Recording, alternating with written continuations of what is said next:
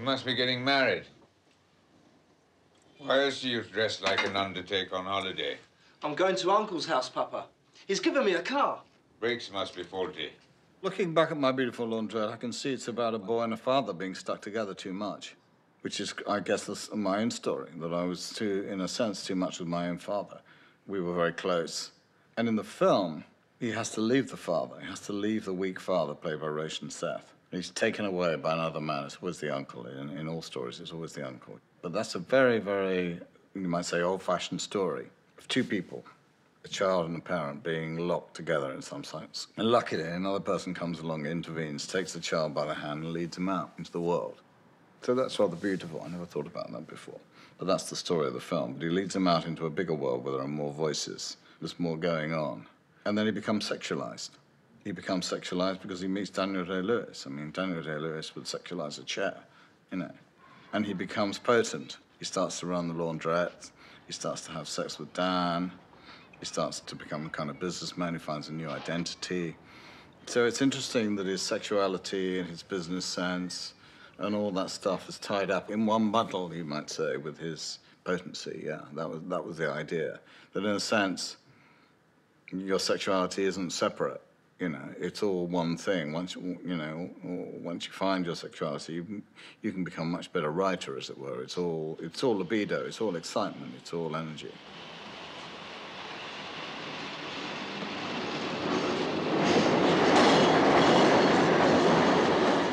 What got me out of the suburbs was American culture. I guess what you might call American pop culture. Pop/stroke literary culture. People like Roth, Salinger, obviously Kerouac, Ginsberg, and obviously American movies of that time, Easy Rider and so on, but mostly American pop and rock, and mostly people like Jimi Hendrix and later on the Velvet Underground. And obviously that connected with Bowie, who went to the same school as I. He's obviously older than me. We were all from South London, really into dressing up. And Bowie kind of invented the idea, certainly in pop, of making a new identity, which seemed very liberating to me and to all of us, because we were locked into the suburbs. But you could get out of the suburbs by becoming an artist. So I thought I could invent myself as a writer. Looking back now, it seems like an incredible idea, because there have been really no black and Asian writers who've been born in Britain before. Obviously, there were writers like Naipaul and subsequently Rushdie, but both of whom were, you know, born elsewhere. So the idea of being a punk British Asian writer, which I had to invent myself as, now seems incredible. I'd grown up in the 60s in South London with kids who, I guess, resembled skinheads, boys of my age and class who chose that style, you might say. So I was starting to explore all that. I was starting to write about that in various plays. And by the time 1984 turned up, I felt by then that the theatre thing wasn't really working out for me, and I was looking for a new form. And then Walter Donahue, who I had known for a long time from the theatre, came to me and said, "Will you write a film for Channel 4?" So I went to Pakistan for the first time, and I began to write My Beautiful Laundrette there. But I'd also had an uncle, really a family friend, who'd been sent to me because my family was in despair about my career, because although I said I wanted to be a writer, I wasn't really making any money as a writer. And he had laundrettes, and he used to take me around his laundrettes. And he just introduced me to this world which I really knew nothing about, of the sort of small Pakistani business entrepreneurship, I guess. And there was my brother, standing outside with some woman. They were completely without clothes.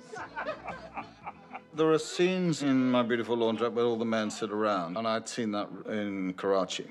My uncles, my aunts, their friends, my cousins. There'd be all kinds of people living in the house who you would suddenly open a door and there'd be somebody else living there and so on. And I came from a two up, two down culture. You know, 2 kids, 2 adults, that was that. So the extended family I really fell in love with because there were so many other people. So I had begun to think about the extended family in My Beautiful Laundrette. The extended family was also a Thatcher idea. Thatcher was always going on about how much she loved the family and so on and so on. But supercapitalism smashed the families up because there was no work, because of people had to move around, because of the vast numbers of immigrants coming. She made a revolution at the same time trying to cling to what she called British values. So it was a hilarious contradiction we were still struggling with. Oh, what? Whoa. Hello, darling. Fucking nice bear. What's this? Get off. But there was a lot of physical violence and intimidation on the streets in South London at that time. When you went out, people looked at you funny, or they chased you, or you got beaten up, and it was quite physically rough. And there were marches through the 70s and into the 80s by the National Front and the British National Party and so on, you know, in Catford Lewisham, which is where I come from. Big confrontations between racists and the left and other anti-racist groups. So I wanted to expose, of course, the abuses of racism, many of which I'd suffered. But I also wanted to become a writer, obviously, with my own voice. This damn country has done us in. That's why I'm like this. One of the things that was happening around the time of My Beautiful Laundrette was not only the films of people like Derek Jarman and Peter Greenaway, which were, let's say, looking towards the future, was this new view of construction of the past. Those were the days in India when we ruled everything. So David Lean made a really boring film of Passage to India. And there were other films like the Merchant Ivory films, which had got a bit dull by then, which again were reviving this idea of Britain's past. So Thatcher really was making a revolution. She was destroying the working class, destroying the institutions of collectivity, creating the neoliberal Reaganite paradise that we now are lucky enough to live in. But at the same time, there was a turn back to the past. It was an attempt now, looking back, you can see, to resurrect or construct an idea of British identity. We were saying, Stephen and I and Tim Bevan and Sarah Radcliffe and the others, we were saying, look, let's forget about all that. There's a new Britain that's emerging, a new relation to identity, and there are these new minorities who are the new workers of the future. Why are you working for these people? Packies. It's work, that's why. I want to do some work for a change instead of all this hanging around. What, you're jealous? No, I'm angry, Johnny. I don't like to see one of our blokes grovelling to packies. Look, they came over here to work for us. That's why we brought them over, OK? By the mid-'80s, people were really aware of the fragmentation of British culture, by which I mean that they started to look for the stories of women, the stories of gay people, the stories of black and Asian people. And the 80s really was the period for uncovering so-called neglected or dissident voices. And when I met Stephen, I found Stephen to be a very liberating figure for me because he encouraged me to be more vulgar. He encouraged me to walk around going, make it worse, make it more horrible, you know, be more vile, be more rude. So I was really pleased that Stephen directed this film because he didn't do it as a sort of realistic film. He did it quite high, it's quite operatic. You know, the idea of casting Daniel Day-Lewis rather than Gary Oldman was quite a sort of operatic choice because, you know, Daniel Day-Lewis is hardly of proletarian stock.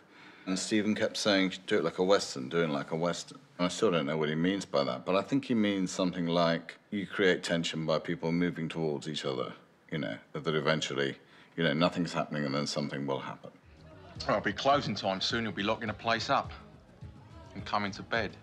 No, it never closes. One of us has got to be there. That way we begin to make money. You're getting greedy. I want big money. I'm not going to be beat down by this country. When we were at school, you and your friends kicked me all round the place. And what are you doing now? Washing my floor. That's how I like it. The other influence, I think, that was sort of structurally important was Paris, Texas, a film which is a masterpiece. And I think we were both really influenced by the mirror stuff, because the mirror in My Beautiful Laundrette is really useful. It separates the two parts of the laundry at the back from the front, but they can communicate through the mirror. They can see each other through the mirror, and you can shoot in 3 spaces at once. And it really helped us, because otherwise the actors would have had, you know, keep walking in and out around behind the mirror. I'm not really a theatre writer, but I do have a kind of high style. And when my characters speak, I really want them to speak. And the movies that I write, the talking really matters a lot. You know, what's interesting about life for me, as a writer, is what people say to each other. So you want to see that, and you want to see the way conversation changes people. That's always fascinated me. And obviously, you might say, in the sense that cinema comes out of the theatre, and people talking, changing each other by using words, and that's my job. I'm a word man that changes people. So there is, it's quite talky, that movie, and Stephen found a style to integrate quite a lot of the talking.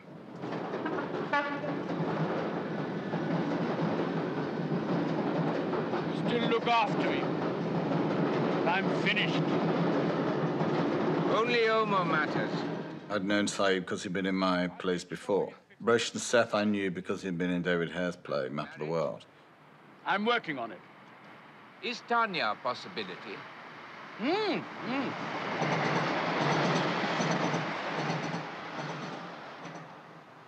Tanya? And I knew Rita because she'd been in a play of mine at the Royal Court. And she lived 3 doors down from me anyway, so she came along. And then she brought Gordon because she knew Gordon. And Stephen said, do you know anybody else? And so we just brought in people we knew. Those days, when you cast a film with Asian actors, it wasn't like thousands of people would turn up like today. You know, a few people would turn up and they'd, you know, they'd be working as waiters and taxi drivers and doing this, that, and the other. It was impossible to be a minority actor in the UK at that time and work all the time. You know, they never had black and Asian people on TV. It was a big thing. You have to remember what a big thing it was that there would be a black or an Asian writer and that there would be Asian actors playing leads in a movie. All this was really a novelty, you know. None of those directors, Ken Loach, Peter Greenaway, Neil, et cetera, would ever use minority actors. It never occurred to them. It wasn't even in their view, as it were, of what they were doing to think about that.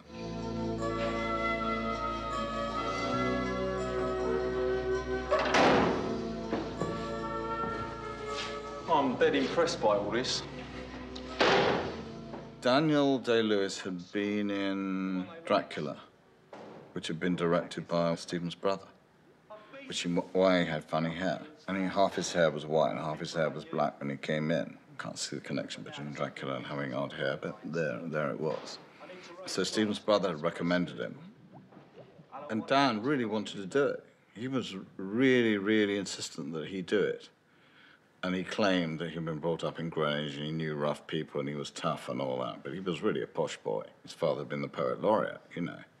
And Stephen takes chances. Stephen was convinced by Dan. Dan wrote Stephen a letter, I think, threatening to break Stephen's legs. So Dan got the part. And I remember him and Gordon, we used to go out drinking.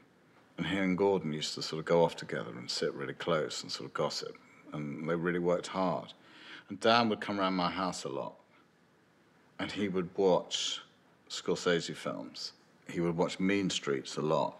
He was really looking for something in those early Scorsese films, Robert De Niro, really. But I think who he really loved was Clint. And there's a lot of Clintisms in My Beautiful Laundrette. It's really the stillness that Clint has. You know, that Clint is always looking still but alert, as though he's going to draw a gun, but he's not doing anything. There's that wonderful scene under the light when Gordon gets out of the car and goes across, and Dan's standing there like some sort of really attractive rent boy whore, looking really hot and dirty, just standing there. And that's a very Clint moment, I think.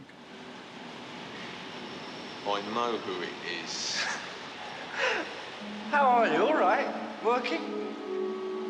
Well, what do you do now, then? Oh, this kind of thing. It's quite a romantic film, quite a Hollywoody film, in the sense it's about two people falling in love and kissing. And the way Stephen does that shot of them kissing, in a sense, is both subversive because they're boys, and in those days you never saw boys kissing in the cinema, so it's quite subversive. On the other hand, it's kind of an old-fashioned two people falling in love kissing movie. Stephen also ordered me to write a happy ending, which I was very happy to do because he wanted a happy Hollywood ending.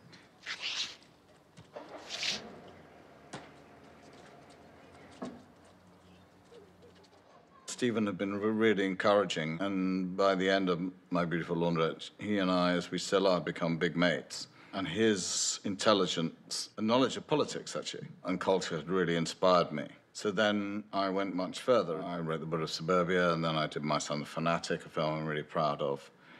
I wrote the Black Album, and I really felt The race is the hinge. You open that door and you can really look into the soul of this country. You're looking into the past, colonialism, passage to India, all the retro stuff, but also you're looking into the future, the kind of societies we're going to make in the future. And also with the entrepreneurship, thinking about the nature of capitalism and how capitalism works and what it does to people. So that movie was really, for me, the hinge. It was really, I felt the first time that I'd really found my voice as an artist. You know, it'd taken me a long time. You know, nobody becomes an artist overnight. Nobody, you know, not the Beatles, not anybody. It always takes 10 years for you to absorb others' influences and then to begin to figure out who you are. And Stephen really helped me. Seen Johnny? Piss off back to the jungle, wog boy.